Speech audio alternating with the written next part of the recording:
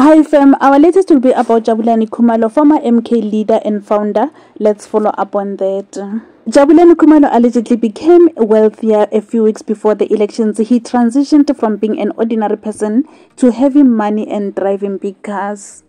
He reportedly purchased several properties in affluent estates around KZN, including one in Balito, but he was unable to disclose his source of income to the MK. He also acquired 2 luxury vehicles, and this is one of them that led to his expulsion from the party. The sad news is that one of those cars was allegedly stolen. This was reported on Twitter earlier this morning, and they said the 4x4 was stolen at Mhlanga. Comments on Twitter suggest that those who funded his lifestyle before the elections took over what belongs to them. They took over that car. People are saying his funders are now reclaiming their belongings as Khumalo has lost relevance.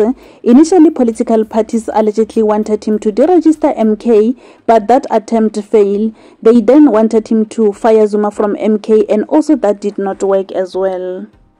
Now he is left alone in the cold as he is no longer useful to those who were trying to use him. Please remember to leave your comments down below and let us know of your take regarding what we've covered. And that's all we have for now. Thank you so much for tuning in. I'll see you again next time. Bye.